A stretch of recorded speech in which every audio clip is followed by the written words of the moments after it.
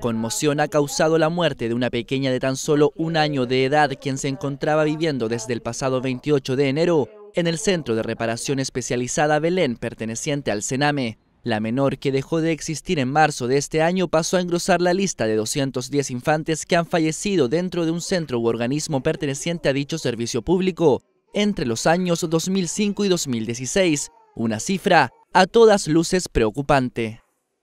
Se han seguido todos los procedimientos, hay una reserva judicial, por lo cual no podemos referirnos en específico, ¿no es cierto?, a los casos, en la medida que está bajo investigación de la Fiscalía, pero la posición del servicio es entregar todos los antecedentes y toda la colaboración que sea necesaria para que esto se esclarezca de la mejor manera. Mi hija vivió 10 meses conmigo.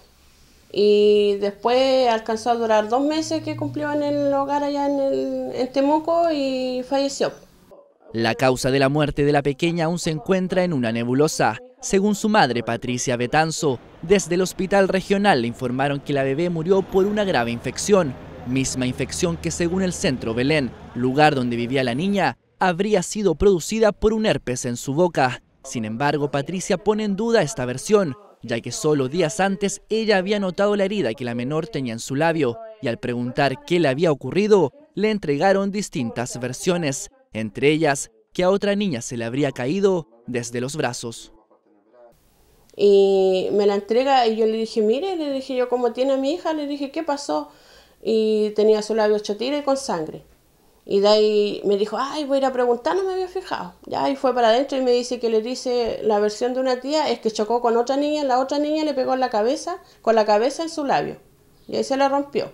Ya después estaba con mi hijo y me dice que era mentira porque otra niña un poquito más grande que él la había tomado en brazos y se le cayó la guagua. Y ahí se rompió el labio.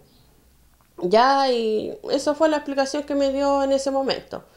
Y después yo me contacto con la asistente, que fue el día lunes o martes, parece, esa misma semana, porque me quedé preocupada, la verdad.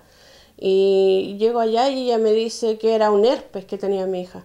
Entonces yo ahí la encaré al tiro porque le dije que me dijera la verdad, porque qué había pasado realmente.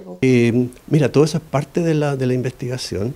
Y claro, te das cuenta, estamos en un sistema de rumores, de dichos, ¿no es cierto?, de que parece, de que alguien dijo, y obviamente que eso en nada contribuye a lo que es fundamental en estos temas, que es tomarlos con absoluta seriedad, dejar que la resolución quede en las manos de quienes correspondan, que es la Fiscalía, los tribunales, y no este tipo de especulaciones.